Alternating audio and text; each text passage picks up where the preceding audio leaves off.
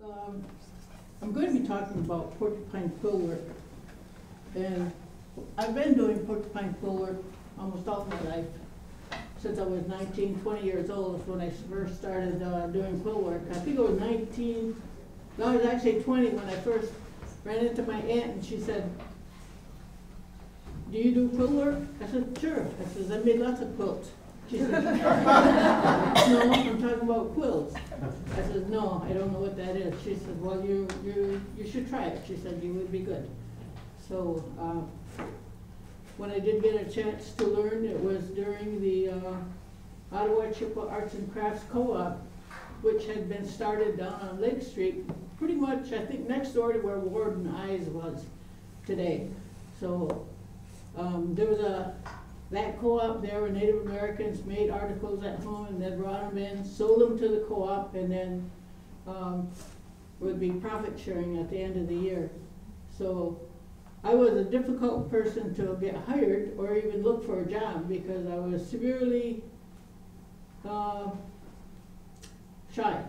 And I had a hard time. I couldn't walk in the store and say I'd like to apply for a job, you know, I'd like to fill out an application. I was raised in a boarding school and really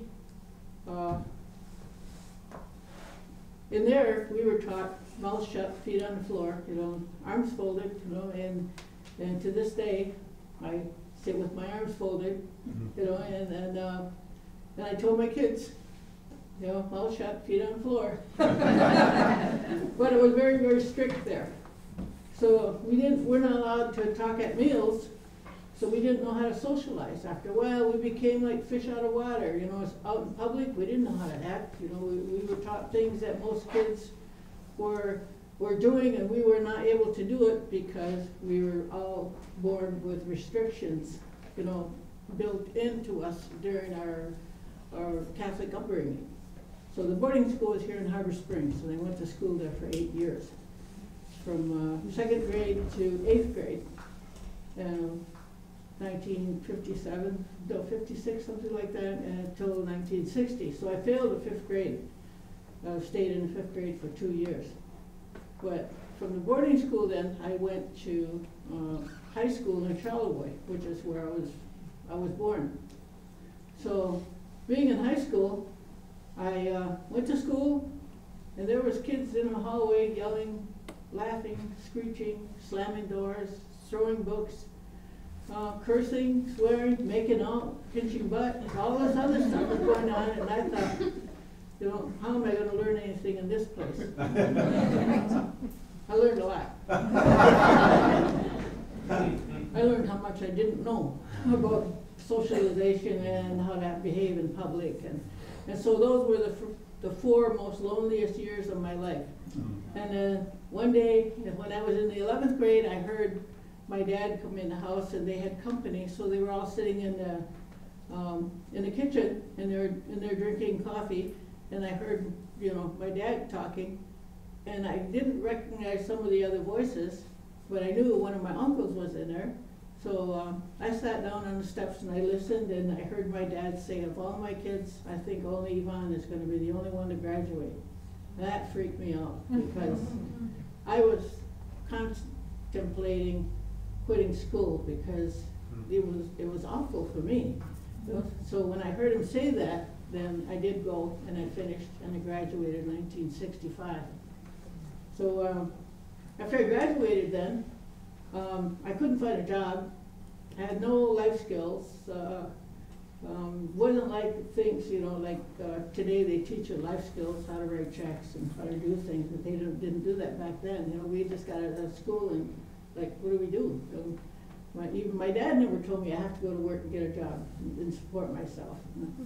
So it was a really rough way to go. So I stayed unemployed until Kennedy and President Johnson, when their program came through, the War on Poverty program came through, and they hired Native people into certain specific jobs through adult Native women and men who went out into the communities, found people, you know, with skills or an aptitude, and then would place them into a job. So that's how I ended up working on Lake Street. And so I went there working as a sales clerk. And when I answered the phone, I answered it, you know, and my face was like a thermometer. I just turned red, straight red on up, you know, and because I was speaking in public. And I was speaking in front of my coworkers, which I had never done before. So by the end of 6 months, it was a little easier working with them. And they would tell me, well, it's your turn to take care of the next customer.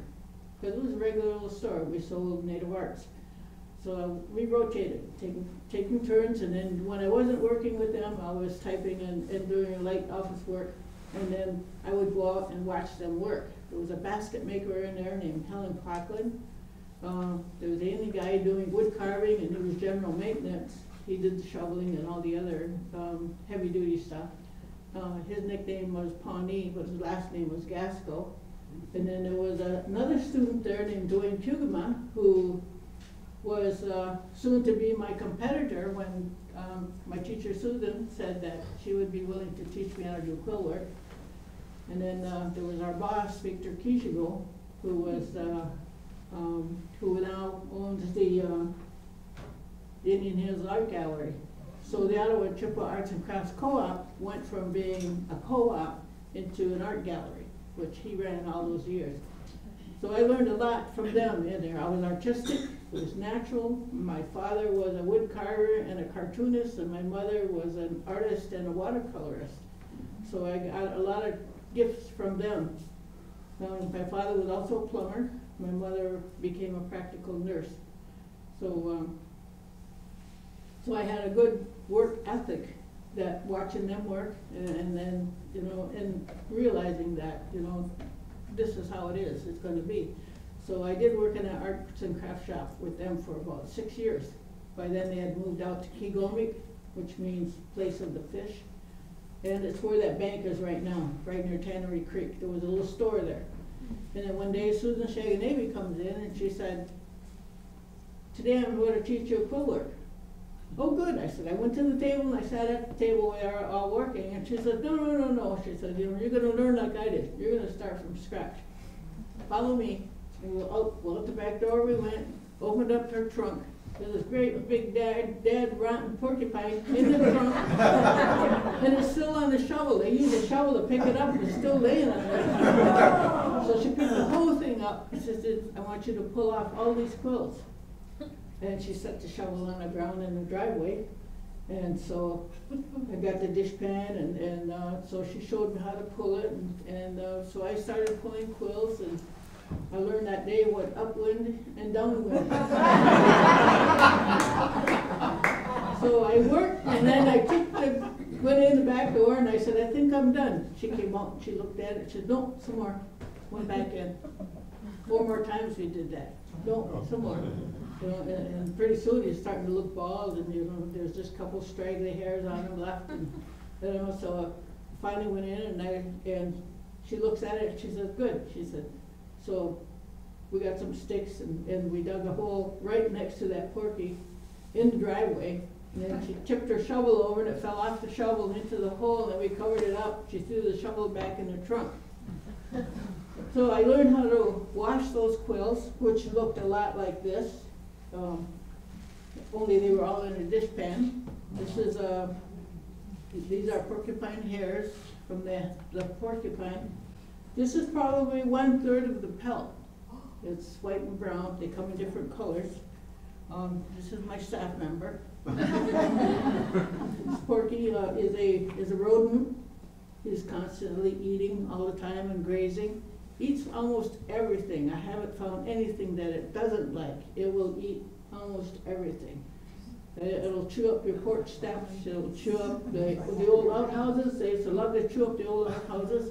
Shovel handles, the underside of cars. You know, they would chew on all of that, and then just wander away. It doesn't hibernate. It only holds up in a hollow tree during a storm. So the porcupine is where these quills come from. A porcupine will eat constantly, grazing all the time. And it's not a protected animal. It lives in the woods, and it can live an entire lifetime if nobody disturbs it in about 1 acre of property. Wow. So So if he holds up in a hollow beech tree for the winter during a blizzard, he doesn't even have to go out to eat because he can just start eating the inside of that tree where he's at. And he processes that. So he's really an amazing creature. In the summertime, the porky eats vegetables, flowers, fruits. It'll chew bark off the maple trees in the spring, and it's in the fir trees in February. So it's in different kinds of trees throughout the year. And in summertime, they just move and graze. So they have 30 to 40,000 some quills, and they come in different colors. There's white and brown, white with yellow tips, white with brown tips, white with very, very dark tips on the quill.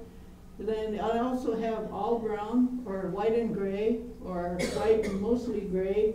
So there's a lot of variation, and I believe that has to do with what they are eating at that time. The only time a pelt is really good is from September till May. A lot of times we get a call saying, there's a porky over there on that road, a porky alert they call it, on Facebook. So there's a porky over there, you know, on Chandler Hill Road or something, you know, but we don't use the summer pelts because their diet is too rich. They eat veggies, they'll eat and feed in somebody's mulch pile and clean that out for them. Then I tell people, if you have a stump in your yard and you want it removed, just pour salt on it and the porkies will come and eat that. So they eat pretty much everything. So they're nocturnal. When you go on Shore Drive going up towards Sturgeon Bay, you can see them walking on the side of the road. They think they're invincible to cars, you know, these are like guard hairs on them. So when they're annoyed and alarmed, these guard hairs go up. And underneath the guard hairs are mixed in underfur, and then inside the underfur are these quills, all at different lengths, anywhere from a ½ inch up to 4 inches long. So he has a lot of quills. He has the quills from behind the ears all the way back down to the end of his tail, and on both sides, then some real fine ones from the, kind of like from the shoulder down to the elbow, and then down on his sides, some real fine ones. And I've only seen one albino porcupine in my lifetime. They're pretty rare. And when there is one, nobody shoots it or kills it or anything, but everybody wants to go see it and take his picture. In the spring, the mama porky has one little baby. Sometimes there's two, which is pretty rare. And then this little guy, within an hour after being born, he is fully capable of taking care of himself. Wow. He's born with quills. He can defend himself, and all he has to do is chase his mom when it's time to eat and catch up to her and remind her that, hey, I'm here, you know, you gotta feed me. So he stays with her for about 6 weeks, and after 6 weeks then he's almost able to take care of himself. And by then he's probably the size of a grapefruit. So he's a pretty small little creature. So the mama just walks along and eats, and this little guy follows and eats whatever she eats. So he remembers what she's eating. And I remember looking into a porcupine's eyes one time, and on this one here, his eye is very, very beady, very dark eye, you know, and all you see is a reflection from the light, and that's actually how they look. You know, that's the closest I've seen to what a porcupine eye looks like.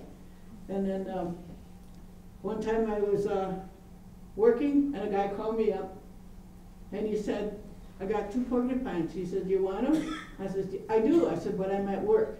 I said, can you take them to my house and leave them in the front porch? He said, sure, I can do that. So I said, then when I come home after 5, I'll pay you for that. He said, all right. So I got home, cooked supper, cleaned up, put away the dishes, went out and checked the porkies. They were laying in the porch, sure enough, just like you said. So I took them into the room and set them on a table, and I was going to start pulling the porky. And we start behind the ears, pulling porkies, and it's kind of like a wrist action. You grab it like a clump and you just twist like this and then pull them out, you know, and they come out real easy. So I started on the one porky, and I had this patch pulled out behind his head, across his shoulders, you know, and they were coming out pretty good. And I had the TV there on this side and the porky laying on the table, and I was listening to Tom Brokaw, and I stopped to look, you know, see what was on TV. Out of the corner of my eye, that porcupine blinked. Oh, no. And I looked at that porky and I said, gee, I said, he's still alive. So apparently when the guy shot the porcupine, he must have just paralyzed it, but it was still alive. You know, and it couldn't move when I was pulling the quills off, and that really spooked me. It scared me. But he came in with the pliers, and he said, go in the kitchen. He said, get yourself a drink. So I went in the kitchen and got myself a drink, and then by the time I came back, the porky was dispatched. You know, you hit him right on the end of the nose. That kills them instantly. And we have gotten porkies from people with all kinds of holes in them. We tell them no body shots. You know, we want them in the head because that kills them instantly. So we get a little fussy about the pelts we get. People bring us roadkill. The tribe Department of Natural Resources brings us quills. Or they'll pick up a porky, throw it in their freezer, and then give us a call, and whoever wants the porky can go and pick it up. So it's first come, first served. When it comes to the porcupines, they'll pick them up off the road. So without the porky, we wouldn't have this quills. Every fall, my in-laws have a ghost supper, and they serve porcupine meat. And I have never actually eaten porcupine on purpose. I ate it there by accident because they serve wild game. You know, sometimes there's barbecue squirrel or barbecue raccoon or venison steak. So it's all wild game, duck, you know, fish, you know, it's all there, plus other foods. If you don't want the wild game, then you get to eat the other foods. But with our ghost supper, when they serve it and you go there, you're supposed to eat a little bit of everything, not just what you want, because you're eating for your ancestors and their ancestors. And so if you refuse a food, you're insulting that ancestor and their family. So everybody takes a little bit of everything. So I ended up eating a little bit of porcupine, but I felt awful because to me it was cannibalism. I've done a term paper in college on the porcupine. He has about 50 parasites living on his body. So he's a remarkable little creature. And when I teach a class sometimes, my first class I told the people, since I had an 8 to 5 job, and they had to work on their quill work while I was gone, so to keep them busy, I said, jump in your car and go out and find a picture of a porcupine. So they had to go out and ride around on the roads and find a roadkill and take his picture, and then come back. You know, so that was one of the things that we had them do. So, well, the porcupine, there would be no porcupine quills. So the porcupine quill work is done from all over through Michigan. Wherever the porcupine lives, there is some form of quill work. So it could be from Ohio on up north to the ice line, you know, for the the northern poles, all the way up to that, and then across the entire United States to Washington State, and then on down south into California to Arizona. There are small porcupines down there in Arizona. So there are about 8 species of porcupines here in Michigan. And then just the other day we were wondering, you know, I wonder if there's porcupines in Europe. So there are, but they are different from ours. And I can't remember what the difference was it? And there are porkies in Africa. So the African porcupine is the size of a house cat, where ours is probably the same size, but ours has 40,000 quills, and the African porcupine has fewer, but their quills are like spikes, long ones, and when they walk, they rattle. So National Geographic has a special out on a lion cub bothering a porcupine, and that porcupine held his ground and defended himself against the 2 lion cubs. You know, they had quills in their feet, and you know, and they wandered off, you know, until they got rid of them. So I brought this along. It's an African porcupine quill box that it's got a slide lid on it. It's got little white dots on it. The little white dots. This is an old porcupine quill box. I'll pass it around. It's old because there's a moratorium on the taking of ivory. So the little white dots on this box are ivory pegs. So this was made before that moratorium came on. And I believe this was probably made around the 1970s. So that's the last time I saw a porcupine, an African porcupine quill box was in Detroit in the store window. And then Better Homes and Garden was advertising this chair, and laying on a table there was 2 African porcupine quill boxes. I couldn't believe it. I ripped that page off and made copies and showed it to people. Because we go into Detroit and inner cities, you know, and talk to kids and tell them that your culture also has quill work, you know, and you know. But since there's a moratorium now on the killing of porcupines in Africa because of the civil wars, it's such an easy animal to kill that quills are almost extinct. So they cannot take the quills. So there used to be a place in New York used to sell African porcupine quills by the hundreds. You could buy them by the hundreds, but that no longer occurs because the African porky is endangered. So I brought that along as something just to show. The other item we use on our quill boxes is sweetgrass. Got a lot of names. They call it holy grass, Seneca grass, plain old sweetgrass, wigwas and wigabish is what we call it, you know, for sweetgrass. And we picked ours in Sheboygan County. This is Sheboygan County grass, which is really a nice length because a few years ago it was very, very short, and it was a bad year for sweetgrass. And it's got a very fragrant smell. Since this is a year old, the smell is still in it, but it's fading.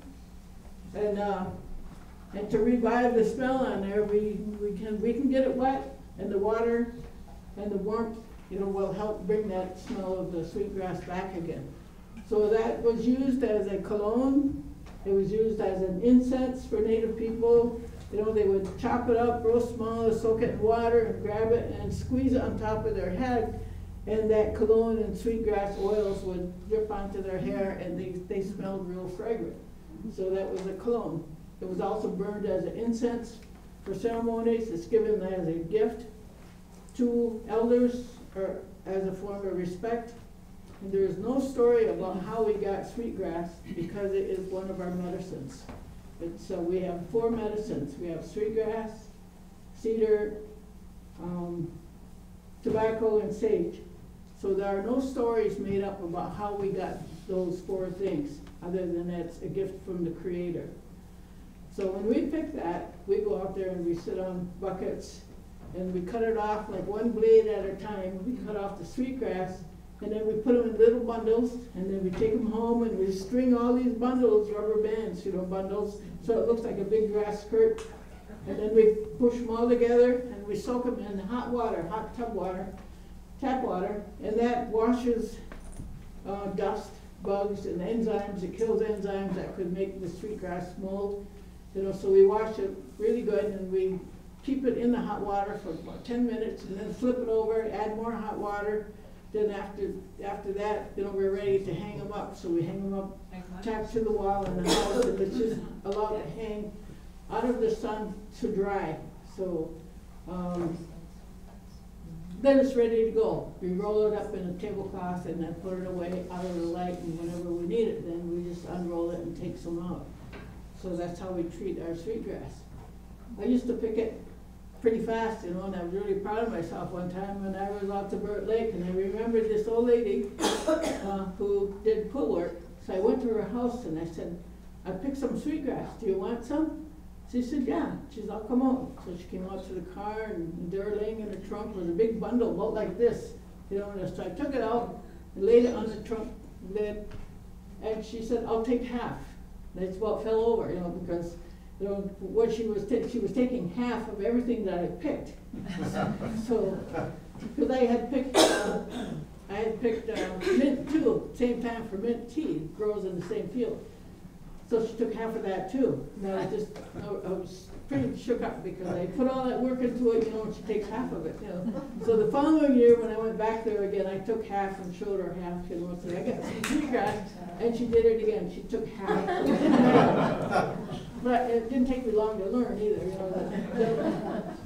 Those quill workers, you know, when you get too old to go in the woods, you know, they'll take whatever they can get, you know, so that they can stay employed.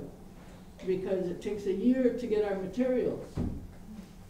If you don't get all your materials out in 1 year, then you end up being unemployed, or you end up having to buy or trade for your birch bark.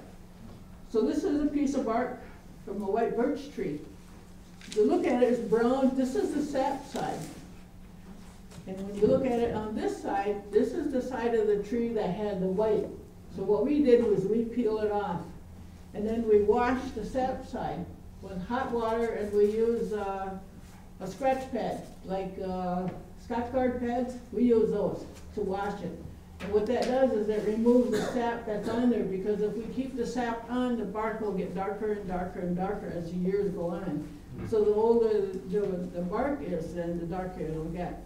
So we try to keep good care of our bark. And for the longest time, I used to, and I'll go further back. Natives used to store under their beds, you know, and keep a weight on it to keep it flat. And then I learned, Susan said she keeps hers, you know, under her bed. And then other people, you know, kept it under their bed. When I worked for Rick Keshick in the store, he had a cooler. And I noticed that in that cooler, it was always 60 degrees. It was a walk-in locker, a meat locker. So it was always about 60 in there. And when we walked in, the bark was still flat and it looked good, you know, it wasn't fading or anything. So it occurred to me that we should keep this, you know, where it's nice and cold. So I used to rent storage units, and that's where I kept it. Because if it gets hot, like outside today, if I put this out in a car, this thing would curl up so tight, like a paper towel roll. It would roll right up, and once it curls up like that, you can't hardly do anything with it. But except maybe stuff it and use it for firebrands, because it would contain all the stuff you need, like for a torch. So that's what all it was good for. So it occurred to me not too long ago, maybe less than 10 years ago, that I should be storing this in a freezer. So I bought a freezer, and now I store it in the freezer. And my son, he picks the bark for me, since the doctor told me to stay out of the woods. Indians are aged, he says, don't belong in the woods. Well, I went back out in the woods this year and I had a great time. So I now store the bark in a freezer, and it works really great, because when you take it out, it's frozen. It comes room temperature, we can wash it, and then it's almost as fresh as when we cut it off the tree. So those three raw materials are basically what goes into a porcupine quill box. And I brought along a 4-inch quill box. It is a cutaway view of the construction of a quill box, of what goes into it. So this can get passed around, and then you can check it out and see, you know, what's involved with the making of a quill box. This is natural color, that white is natural color from the porcupine. And the shading we get is only determined from the shading that we do on the quill box. So if we don't do, we want just all white like that one is, then that's okay, it won't fade. But if we use shaded material, shaded quills, sometimes they'll fade. I made a nice buffalo one time and sold it to his family, and it was really nice. Then they brought it in one day and they said, something's wrong with our quill box. I said, why, what's wrong with it? Because I didn't see any broken quills on there or anything, so they said, well, the color's gone. Sure enough. I said, where'd you keep it? They said, we kept it in our front window where everybody could see it. Well, the sun bleached and took the color out of the porcupine, so that's like they were looking at a white quill box with an albino buffalo on it. You know, how the color was gone. So I told him, you know, that you have to keep them, you have to take care of the quill boxes because they are made of a natural product, and you need to keep them where they don't fade, where they don't warp, because temperature change, like today, and then 60 degrees in the wintertime, it'll make it change and warp. So there's a lot of care that needs to be done with the quill boxes. So Native Americans, our original quill boxes were something like this. There's a lot of bark showing. There's just a little decoration around the side. Whatever was inside, since we didn't have a written language, there was a picture on top of the box to show what was inside the box. So it might be like dried fish, or it might be dried meats, or it might be seeds, herbs, medicines. That picture would be on top of the box. And the boxes, once they were made, they were used for that one same thing all the time. And the mark of a good box is when you take it apart, it's a little bit snug, because you don't want bugs crawling up and crawling under the lid and getting into your food that you have stored. And when I know there are things that you can't see, microorganisms that you can't see, you know, all around the world, all over. And I learned at Indian Hills at one time, before it became Indian Hills, he sent me into the back and he said it's inventory time. So I had to go do inventory and count everything. And I saw this box and it said, corn and squash seed necklaces. So I got the box down and I opened it up, and it was just a mess. All the corn, something got in there, ate all the corn, it was gone. The seeds were nibbled on, the thread was nibbled on, and they all fell apart. And I showed them the damage, and it was because of the microorganisms that's around. You know, they might have been in the cardboard box and put in the box, or they might have been on the seeds. Whoever made those necklaces didn't wash them good enough or something, you know. So all these microorganisms were on it already. So that happens with museum pieces. The old ones, museum pieces, they get them and then they weren't stored properly, or the families that are donating them have them exposed and dust gets on them, and in the dust there's microbes and they eat because it's a natural product. So a lot of times the mice, poor mice, got the blame for eating up all the quill boxes in the museums. But now we know that it's microorganisms. So when I wash these pelts, you know, when I mentioned earlier that we wash them, I wash them in whisk, which is a great oil cutter, and then I rinse it 3 or 4 times, and then in the 4th rinse I put in a handful of borax, which is a natural insecticide. And then that coats all the quills when we lay them out to dry, so that when the bug comes along and lands in there, it doesn't taste good, and he dies, you know, if he tries to eat it. So now we're recommending people who do have quill boxes to cut a round circle of archival paper, soak it in a wash of dissolved borax, hang it up to dry, and when it's dry, then you can set your quill box on top of that borax sheet, and then the little critters that come crawling around looking for something to eat will run into that paper before it gets to the quill box. So that helps protect it. We used to make little borax pillows and put the soap in the little pillow and then set it on the quill box on top. That still works too, but the paper is much, much easier and more convenient. So for viewing the quill box, because you can make each paper the shape of the quill box to protect it. So Monday and Tuesday, this box here is being made by a 9-year-old. How old is he? The boy. Hunter, how old is he? 11. He's 11, okay. He's learning how to do quill work. So Monday and Tuesday when we have the class is going to learn how to make a 3-inch quill box, something like this. So this is his second piece. So and it's a little rough, but it's his first one. So it's amazing is they did the sewing themselves, and they find it hard to believe that I didn't sew that for them, because it's a lot like my kind of sewing. The only thing I helped them with was how to do the knot, the 1/2 inch, you know, to hide the knot. So they did all the rest themselves, and I think they're doing a great job for their age. You know, and they stayed at it, because People say it's tedious. I think it's therapeutic. I don't think it's tedious. I enjoy doing quill work. I get disturbed when people want to take me away from quill work. You know, like holidays, Christmas, Easter. And I got to put tools away, and you got to cook these big feasts and dinners, and I can't wait for company to go so I can get back to work. So I don't consider it work either. It's my son called it quilt art, which is probably what we should call it, quilt art. My teacher, Susan Shagonaby, was a full-blood Odawa.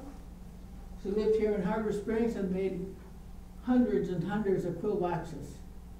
And her and her husband, Charlie Shagonaby, they designed and developed this kind of a box. This one is also made by a student. It's called the spiderweb. It's an ugly name for a pretty box. But this is made by another one of my students, and but its original design was done by Susan, my teacher, Susan and Charlie. So we considered having students make that in 2 days, but I don't think it would quite work so great. Because the first one I made took a week. So the simpler one, the 3-inch one that's going around, is more like how, you know, it's an introduction on how they're doing quill work. When Europeans came here, they found items like this, the old sweetgrass. And Vic Keshick told me that the original purpose for the sweetgrass was when they sewed it together and made it into a cone-shaped thing. It was used to filter water because it was sewn so tight that the water would hit the cone and sit in there and then slowly start to dribble on down or drip into the pot that was underneath. So the original sweetgrass things that was used for purifying your water. And then after the water got into the pot below, then you could throw your foodstuffs in it, your dried meats, your seeds, your herbs, or whatever you were going to cook, you know, dried squash or beans, whatever you wanted went into that pot and it was cooked. But this is a repair piece, and after I repaired it, the people said I could have it. So we keep it and we use it for our programs like this one. So that's a sweetgrass basket. Very, very popular. There are very, very few people who do sweetgrass ones. I think there's some down in Wapoo. There are sweetgrass workers in Manitoulin Island, but locally, probably I think there's one in St. Ignace that does sweetgrass work, but very few people are doing the sweetgrass work. Whereas when I was learning how to do quill work, Susan used to tell people it's a dying art. Someday nobody's going to be doing this, you know. And I would hear her say that, and I'd think, you know, as long as I'm alive, I'm going to teach and tell people about it. And she would tell me that as long as she's alive, she's the teacher. When she dies or when she's gone, that I become the teacher. So I said, okay. She said, by then, she said, you'll know. People will come and ask you to explain it. They'll talk about it and tell them what it is. So I said, okay. She said, because by then, you're going to be the one that knows. So I said, okay. So I got in a car accident in August, broke my kneecaps and didn't make it back in 1973 to Alpena Community College to go back to school. So I ended up living in Traverse City and recuperating down there. And while I was down there, then there was a knock on the door, and this old man, this younger woman was standing at the door, and they said, we hear you teach quill work. Oh. And I said, no, I had never taught anybody. They said, would you be willing to teach us? And I said, yeah, I'll give it a try. And so they said, how much you charge? I don't know. I said, what do you got? They said, we got food stamps. All right, I'll charge you $30. I said, food stamps. And what I did with the food stamps was it fed them during the week while they were there staying with me. They had their sleeping bags, everything. I just crash upstairs, and so they did. And they took the class. Well, Friday when we got done, and I took them to market with me. From Traverse City, we came up to Petoskey I think it was still, by then it was Indian Hills Art Gallery by then. And when I walked in, and introduced them to Victor, and then Victor said, how come you didn't come to Susie's funeral? I said, funeral? He said, yeah. He said, she died on Monday. And I turned and looked at the two people because it's the same time they came and knocked on my door and asked me, will you teach us how to do quill work? So I have been teaching ever since. And working with Susan and them in the store helped me get rid of the shyness, gave me more confidence, made me feel good because I was learning something that very few people know how to do or know anything about. And I wanted to do boxes that were so in detail that it would be difficult to duplicate. So people do attempt to copy, but I tell them, if you want to do that design, just ask, and I'll say yes. I don't ever tell anybody, no, you can't do that design, because I share what I know. So all they have to do is ask, and that's just out of respect, because if I saw something I liked, like my teacher Susan gave me patterns and designs, especially the star, gave me a star to do, and since she gave me that starred pattern to do, I can do that. So I have her permission. She also gave me a lot of other designs and patterns to do, so that I had done that, So it's from teacher to student. Whatever she taught me, I taught to my students. So I took to it, and I think in 1980 I decided that I'm going to become a full-time quilt worker for the rest of my life. And I did for a while until this archivist job came up, and that was an opportunity too, because I would not even apply for a job with the tribe unless something like that came up. So when it came up, I applied and got the job. Worked there for 10 years, and then retired, and then back at quill work again. But also during those years, I also did quill work. On weekends and evenings, I would do the quill work. So I'm still doing quill work. So it's an art form I really enjoy. The other thing I'm going to pass around is when the Europeans came, they found native people with quill jewelry. So this is a hair tie, and it's a commercial dye, but and I use them for people to see, what we can do, with the quills. So that's kind of like a form of an older barrette. And then this other barrette going around, it's a strawberry with a circle behind it, like the strawberry moon. That's why I made it. I made it for one of my children. Her name was Odeimin Quill, which means strawberry moon woman. So that's why I made this. So this has got a metal clasp in the back, but the rawhide on the back is, it's birch bark and rawhide and quills. And I think that barrette's close to 20-some years old. So the first barrette with the orange and white on it, that's rawhide in the back. So it's an all-natural product other than the imitation sinew that we use to sew it. So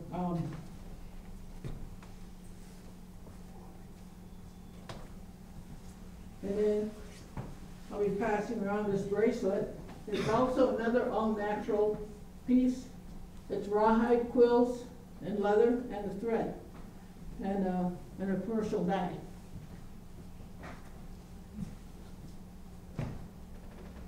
Some of these things that are going around are what I call my funerary objects. When I kick the bucket, I might go in those clothes or wear that hairband or something. So, and this one here is a little tobacco pouch. And when you smell it, it is smoked tan tobacco. It's tanned the old way. And this is actually the only way you can put quills on smoked tan hide is when it's been smoked tan, because if you try to put it on commercial leather, it doesn't work. Because the commercial leather is wimpy, stretches and changes shape and does all kinds of things. But these keep it shaped. It can get wet and it'll dry fast. But if you get a commercially tanned hide wet, then it shows its spots, and then it gets all bent out of shape. So there's nothing like smoked tan. That's the smell. It's the smoke that from when it was tanned. So with that, if anybody's got some questions, I'll be glad to try to answer them. Have you made the earrings? I have. I have. Yeah. Yes, way back. You said the quills were on the back and the sides again. Are they on the belly as well? They're very stiff hairs on the belly. Stiff hairs. Okay. Yeah, very, very stiff. When you have a porcupine pet, they try to be very careful with you. They try not to hurt you. You go online, there's a thing called Porcupine Thinks He's a Dog. And it's Porky, so happy to see its owners that it actually runs around just like a puppy. And he hides in the corner and then he runs back to his person and then he runs back again, you know, he's circling around, you know, but they really have personalities. They're amazing little creatures. Yes? I was curious, especially the oval box, how you're doing the birch bark. Do you steam it to get it into that nice shape? Or? No, it's very, very pliable. We can pass it around. It's very pliable. And the warmth of our hands helps it to bend and take shape. Okay, so, and then the quills are holding it in that shape? Yes. After that? Okay. Yes.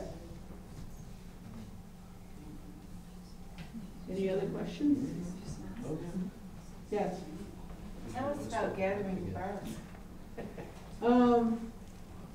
When we get the bark, my teacher told me that Morton F., who did the wildlife program, went to her and wanted to know if she could show him how they picked bark. So they took their cameras out, you know, to take a picture while she was picking bark. So it shows her walking into the woods and she's looking at this nice birch tree. And the tree is about this big around and it's straight up. And she shows her walking up to that tree and she's talking and motioning with her hands and she's pointing at the tree and then she's going to step back and then it kind of cuts, you know, because when she stepped back and really she tripped on a stick and fell backwards. She was laughing, telling me about it. She said, I fell backwards on my back. She said, my feet and shoes went up. She said, my skirt was up. She said, all you could see was my shoes. And she goes, hee, hee, hee. She said, that was so funny. She said, you know, so they cut, you know, she said, they edited that out. She said, and then when I got up, and when finally I could stop laughing, she said, then I cut the bark and showed them how to do the bark thing. You know?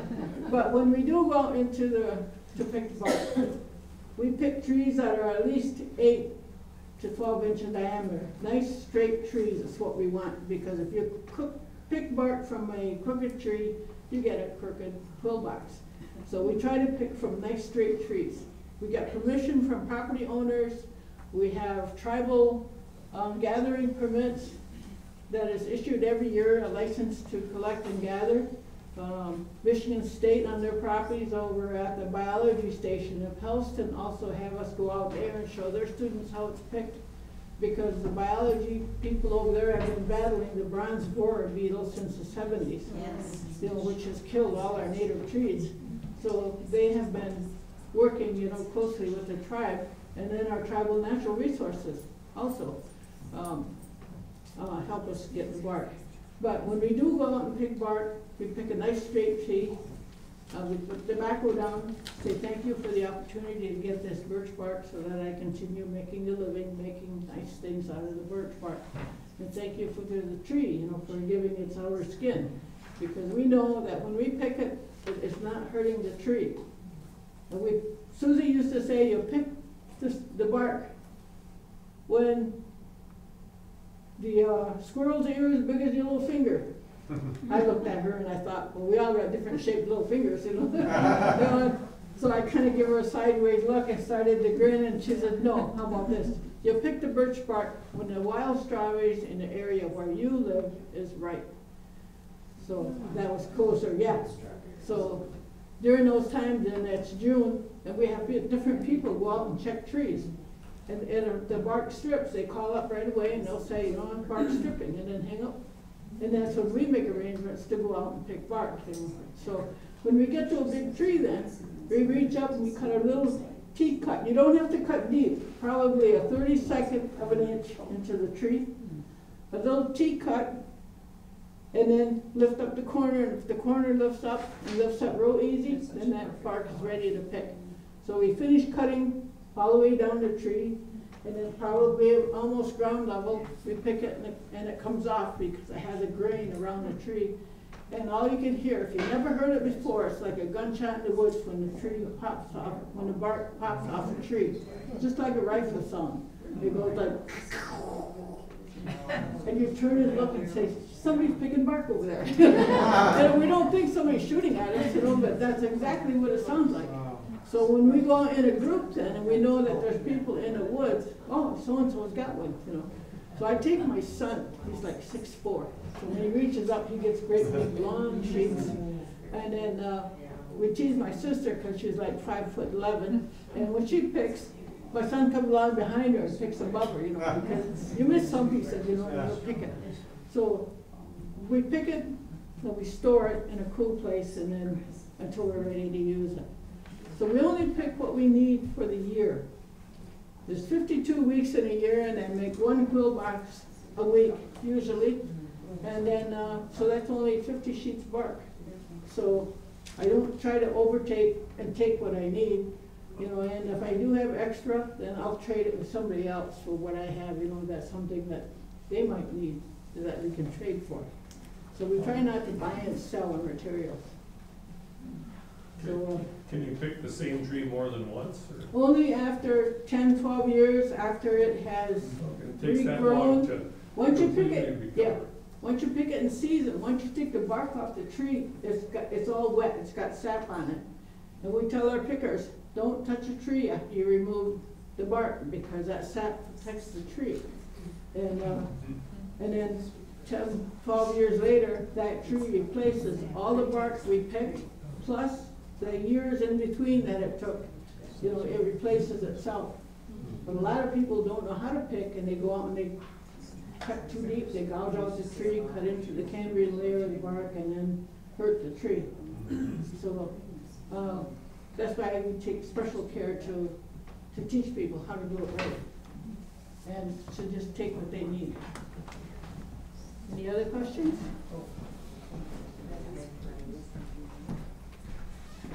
Well, since Yvonne's being very modest, she's not bringing some of, the stuff I don't think she has like boxes on hand because you sell them all the time. They're sold before we make them.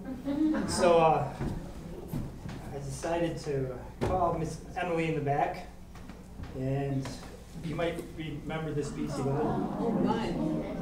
So this is like a finished product of, just I want to give you an example of the caliber of her work, and Can I take it home with me? a little owl. Eric. You will have the chance to go Yeah, you can come up and see them. Yeah. You got to look in detail. But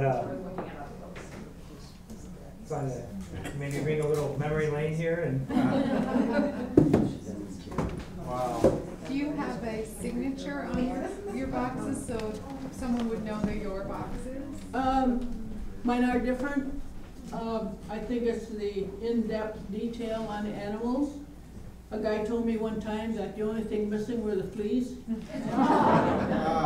But on the boxes I do since 1980, I put my initials on the side, on there. So this one's YMK.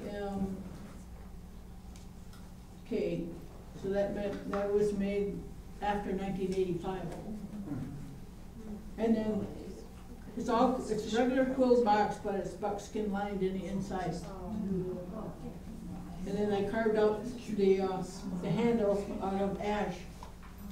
So white ash, which is a very functional tool that we use. Black ash is used for making the baskets, but the white ash is used for handles. It's a utilitarian. It's a harder wood. So it's yeah. So that's bear doing bear things. And I always liked doing this owl. They say owls look smart, and I kind of think I kind of captured that in its eye, when I made it. So a lot of times I don't know what happens to the boxes that I make. I just like to make them, and they go to market, and sometimes I never see them again. One thing that freaked me out was taught my husband how to make that. He watched me for years. And he said, well, maybe I should try that. I said, yeah, try it. I said, you never know. So he started making a quill box, and I taught him. And then his first quill box, I said, he made an eagle, his first quill box. And usually when people make their first quill box, we have them make the star, because you need to learn to lay the quills side by side. Well, he made an eagle head, this size. And then I told him it's gonna be too rough, for you to do. He says, I think I can do it. So he did it. He took it down to the store on Lake Street called Made in Michigan, and he sold it to them. And then a week later, Made in Michigan sold it to Petoskey City's sister in Japan. So just like that, he became an international. Maybe a little bit mad because I've been making quill boxes all these years, and I didn't know where the boxes went, so. But just like that, his first quill box, and it turned out really good. So he continued on, and Michigan State has bought a lot of his quill boxes. Are there any other questions?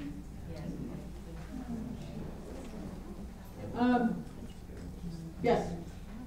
On the harvesting of the quills, you said that you didn't want a pelt from the summer. How is a porcupine's pelt different summer and winter? In the summertime, his diet is lush. He eats watermelon rinds, potato chips, he'll clean up the food in somebody's mulch pile, so it's all veggies, and things, that's the juicy stuff. That's what he likes. And that makes the quills different? It makes his, just like us, if we eat too much rich foods, we start to bulge out and get baggy. The same thing with the porky, and even our hair quality changes. People get blisters on their scalp, because of their diet. So it's his diet has a lot to do with the quality of the quills. So we don't touch the summer ones because they're not completely formed either. If you pull a bunch out, and the hair follicle is not developed because they're growing new ones for the following winter. So since they're constantly growing and shedding, summertime and their lush diet is what makes their quills grow. So we leave them alone at that time. Yeah. All right, I will.